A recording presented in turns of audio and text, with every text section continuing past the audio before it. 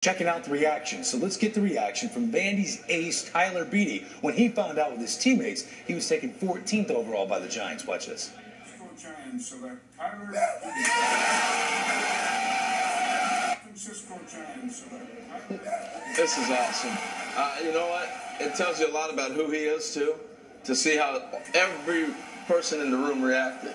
That's pretty cool stuff. Yeah, that is great. And look, when you look at a kid like Tyler Beede, I mean, this is a guy that already been through it once. Now he goes to Vanderbilt for all the right reasons, and boom, he moves up 8 picks. Fun stuff. He had his cake and he ate it too, right? It's not like it's the first time Vanderbilt's had a first rounder, too, so you could see how much, and they were getting ready for super regionals.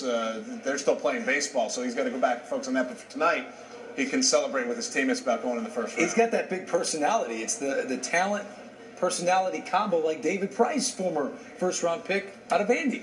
Yeah, he almost has a left-hander's personality, right? He's an interesting guy. He's a smart kid. He knows what he wants. And, you know, I think he just needs some mechanical adjustments. And, you know, you talked about he seems like a Giants pitcher. They're good at working with pitchers. I mean, Dick Tidrow goes out and sees all the pitchers that they're thinking about drafting, and clearly he liked what he saw. Look out for Vandy. You know, that team unity right there. Now, he's not the only one in that room going to be drafted by the time this draft is over. So, pretty impressive stuff. Moments ago, Michael Chavis, high school shortstop, went to the Red Sox. Up